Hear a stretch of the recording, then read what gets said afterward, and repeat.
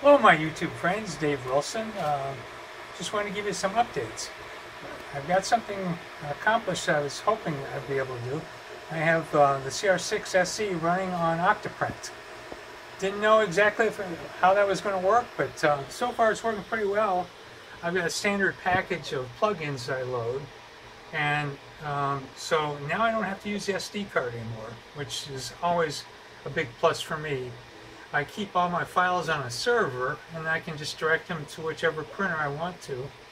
But the other thing I started curious about, I have a G29 in the G code, so it does an automatic bed leveling as it starts printing, which I like to do. To me, it's worth the extra time every time I print something. But so I've got this running. I'm making some progress on printing some parts for my Omnia drops. I've got, I think, a couple of good fan shrouds done. Having a lot of trouble figuring out the right settings in Simplify 3D. And then I printed a big ring for my Dehydrator to allow me to do multiple spools. This was done on the Ender 5 Plus.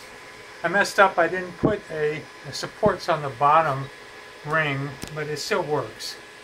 So things come along. I tell you, I find it hard to keep 4 printers going. I'm trying to do some development and trying to build a rack table for an enclosure. I figured out it's too small, so I got to go back to square one on that. But printing some more parts for it, and that's the update. Thanks.